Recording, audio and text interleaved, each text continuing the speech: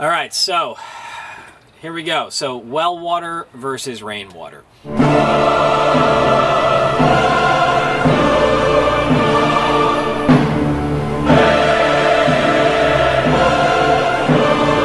The biggest reason why you would go with either, or the biggest reason why I went with what I went with, was simply law in my area. Talk to your local health department.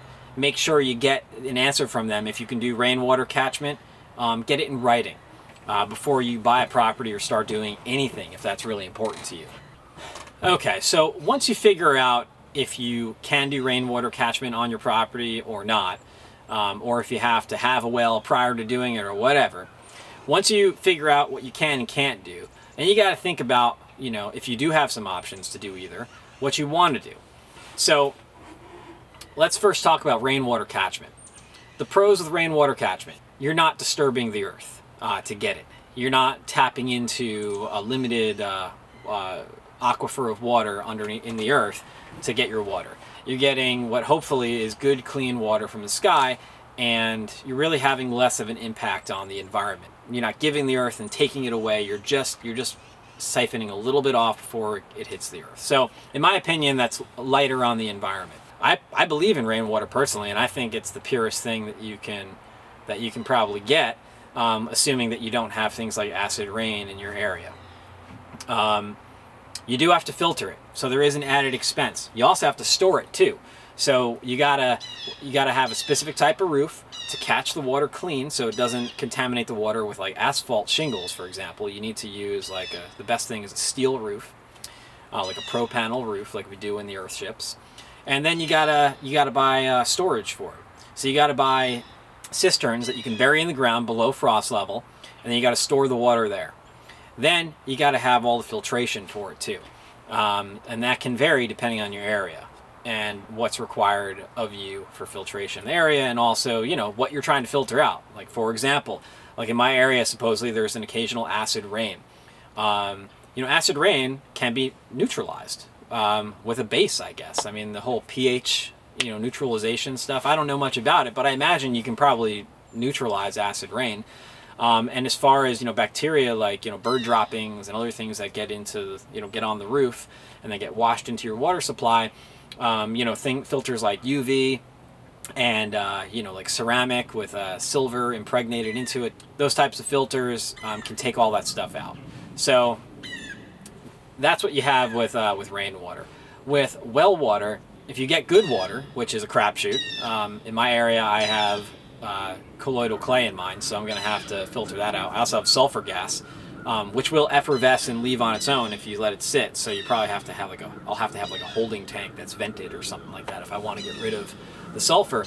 But you know, there's a lot of expense in drilling a well hundreds of feet down into the ground. You know, it's questionable. It depends on your system, but it's not necessarily more or less expensive than the whole, you know, rainwater catchment system, with the filtration you need and with the cisterns you need to buy and the holes you need to dig for it. You know, it can be more, it can be less, it can be around the same. It really just depends on so many factors, like the depth of your well and how much rainwater you want to catch and store and things like that. It also really depends on if, you know, when you're drilling your well, what kind of water you get. If you get, there's lots of wells in my area where people have perfectly crisp, clean, beautiful, drinkable water right out of the ground. In fact, we go to a spring nearby that is like sort of like public to use, and we just literally open a spigot, the water comes right out, and we can drink it right there. It's great. So if that's the case, if you drill a well and it's not too deep, not costing you too much, and it comes out like that, well then, you know, a well probably is going to be less expensive than even rainwater catchment, because you don't need all the filtration systems and stuff like that. But if you have to go really deep, and or if you get, you know, non-potable water out of your well, well then maybe that can be more expensive.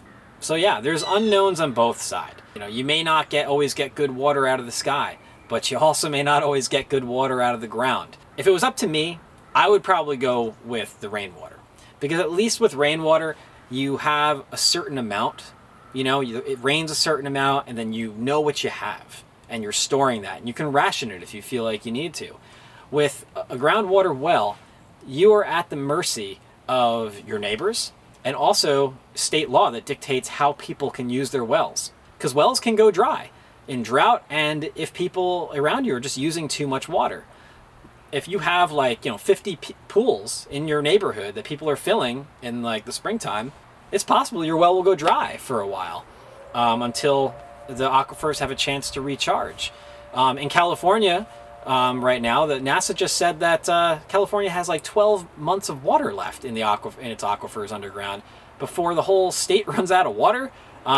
If they keep using at the consumption rate they're currently using. I mean, that's extremely scary. You are at the mercy of your government, and you're at the mercy of your neighbors and what industry is doing in your area with water usage and also contamination, to determine if you have good potable water or any water at all. So it feels like to me that rainwater is the better way to go, and that's my personal opinion. What's yours? That was kind of a dumb way to end that.